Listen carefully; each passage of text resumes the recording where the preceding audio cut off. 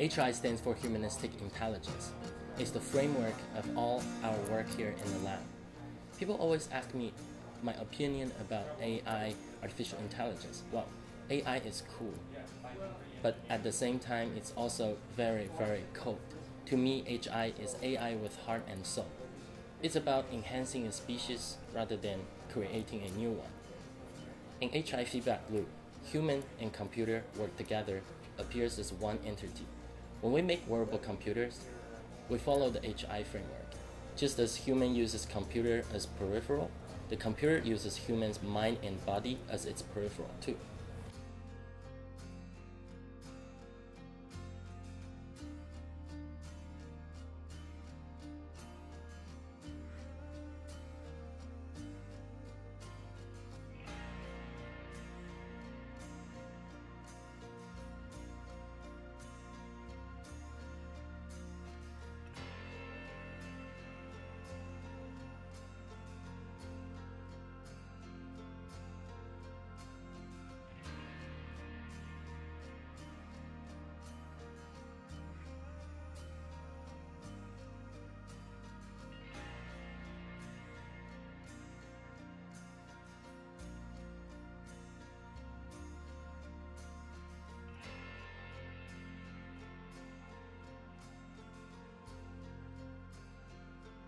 We were talking about STEM for the past few years, science, technology, engineering, and mathematics.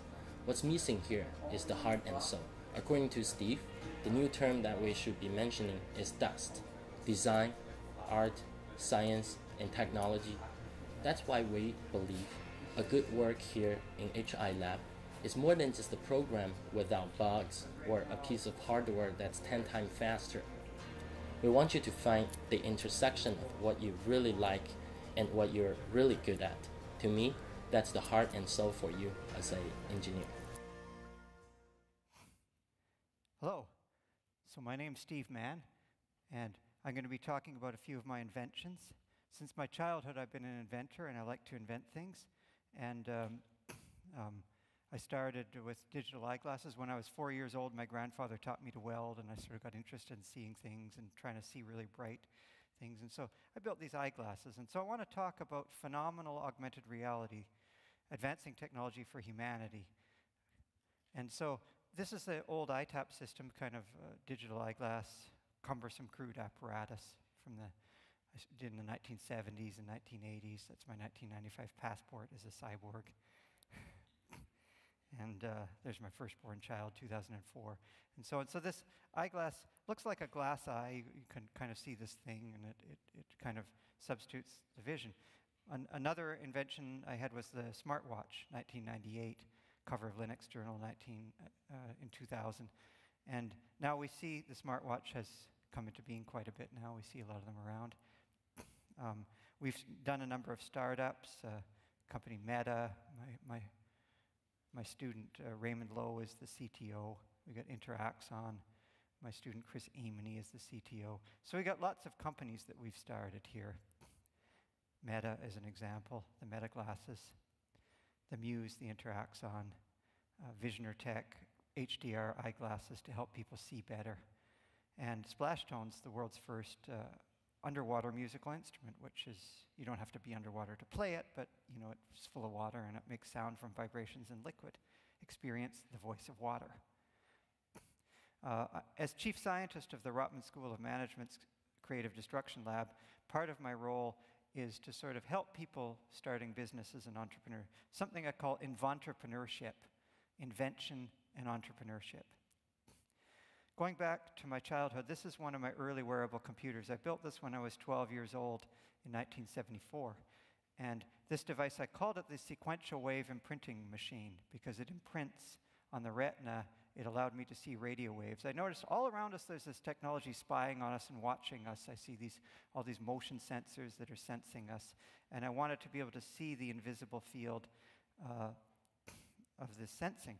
And so this is a 2.5 kilowatt television receiver picks up television signals or other signals and amplifies them to create phenomenal augmented reality. What I notice is if I walk around with a television receiver tuned to a TV station and move it around, I get video feedback, and usually you walk around, move the camera around and have the TV sit still, but I'd pick the TV up and move the TV around, let the camera sit still, and I noticed that the TV glowed brightly whenever the camera could see it. And so I discovered this strange phenomenon where I could actually see what a camera could see by moving a receiver around, and so I built this amplifier to make that phenomenon really simple. I realized I only need a 1-pixel display, I don't need a whole TV, so that 1-pixel display is this 1.5 kilowatt light bulb. And this is what it looks like when you walk around with a TV in a dark room and the TV picks up a signal from the camera.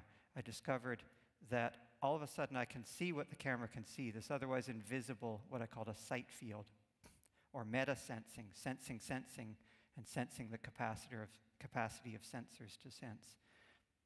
And so when I took my lights and waved them around in front of the camera, it painted out this nice little picture of what the camera can see.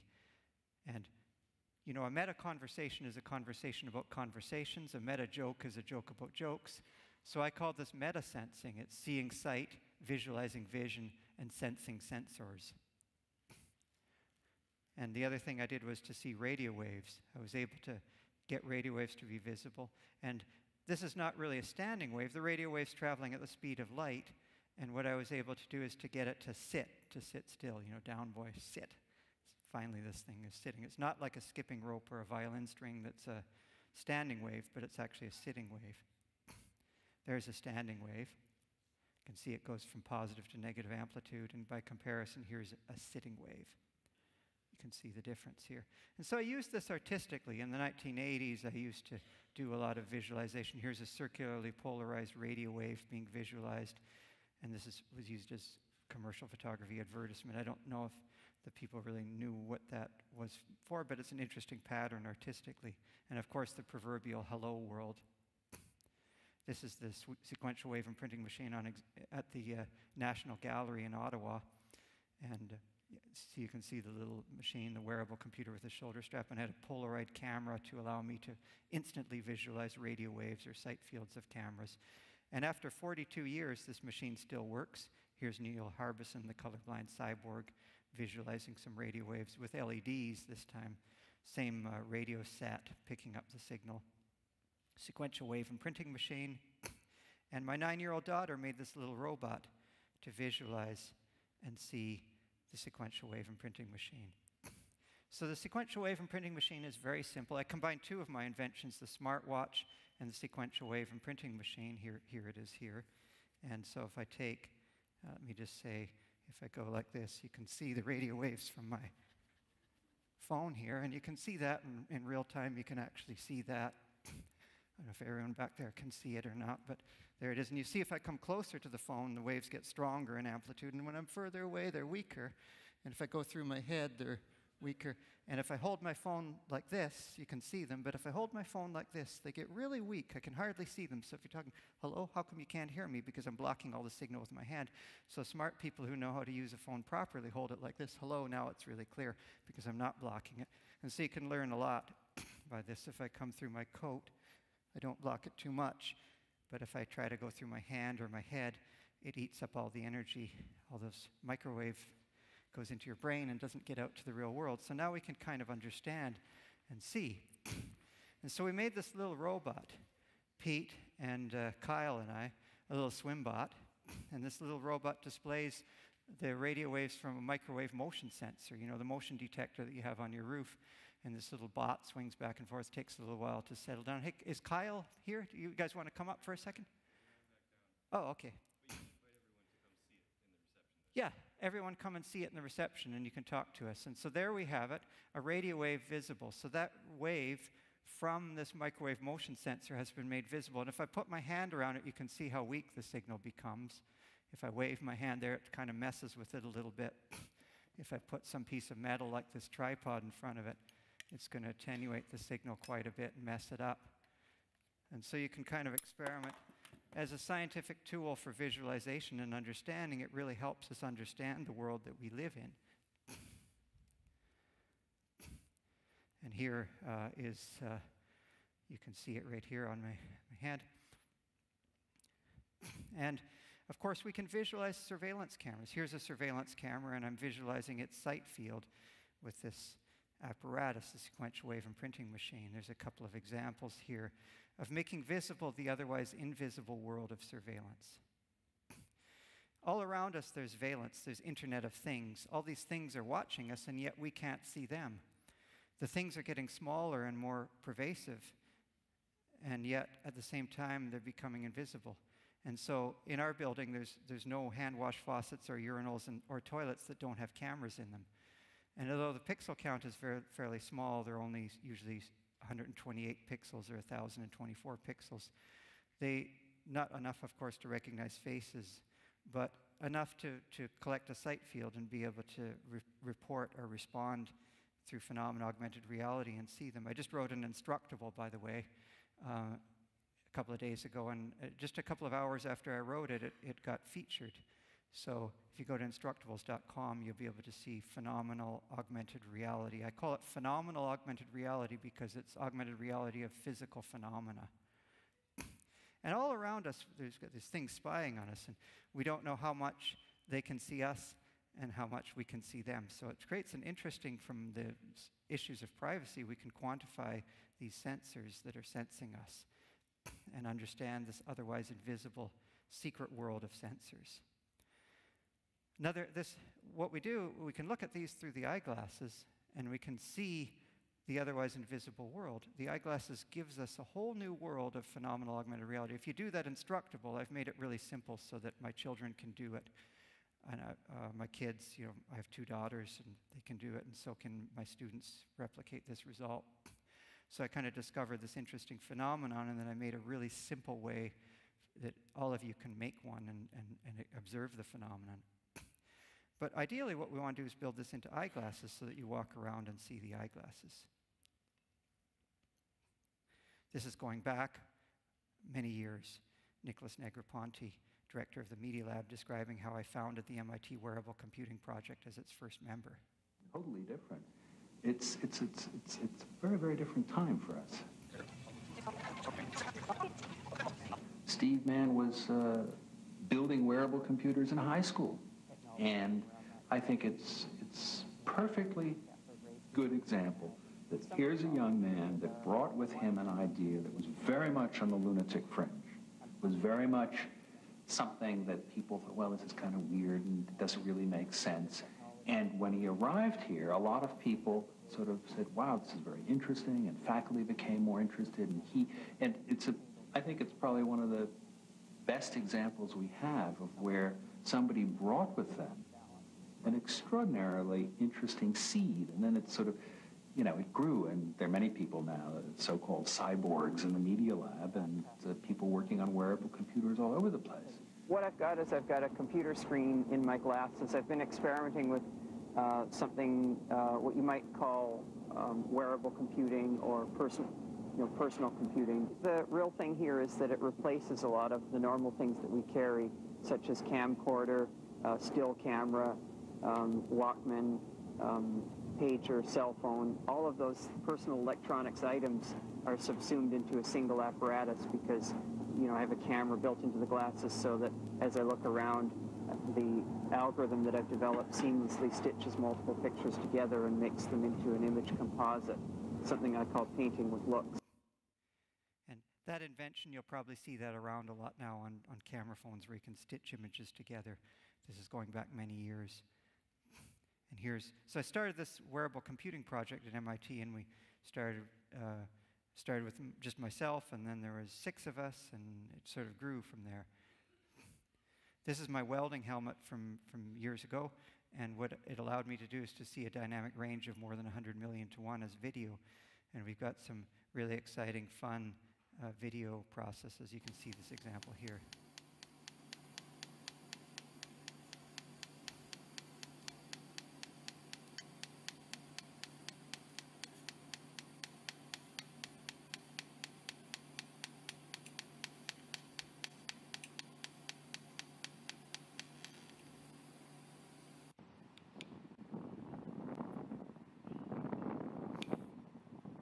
So on the right, there's 2 different exposures, dark and light video, and they're quantigraphically combined together to basically make the camera function as an array of light meters.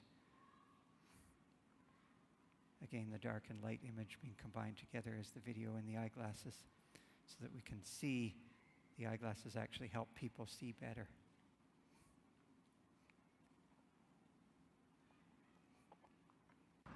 In this case, you need 3 exposures because of the mirror glinting. But imagine if we could improve driver safety from harsh lighting conditions. How many times have you been driving when there's a sunset or something shining in your eyes, and it's actually can be unsafe if you don't see well, and what we can do is improve quality of life and safety for many people, especially people who have trouble seeing in high contrast situations. And so this is an early prototype here as well. So we can see we've got, some, 30 or 40 years of history here of wearable computing. This is going back to 1998. This design is just a slim frame going around, no hinges, just a loop of metal, laser EyeTap. Here's another look at it here. And then this is the one more modern version. Here's one that we made back in 1998. Most of these are from that era. And so we've had this around as a digital eyeglass. We've started a number of companies. We've got one of our projects is this metaglasses or space glasses, where you can see and understand augmented reality overlay in 3D with gesture-based wearable computing and interaction. And so here we're interacting with a backographic content, much like this. When I have my radio waves here, if I can visualize that, I can grab onto it and experience it in 3D with the metaglasses. Phenomenal augmented reality. This is Jays Hansen experimenting with one of my pipes here. And he's the graphical user interface designer for a lot of the movies like Hunger Games, Ender's Game, and so on. And so he's probably Hollywood's #1 graphical user interface designer, and now he's one of our employees at Meta working with us to invent the future of computing.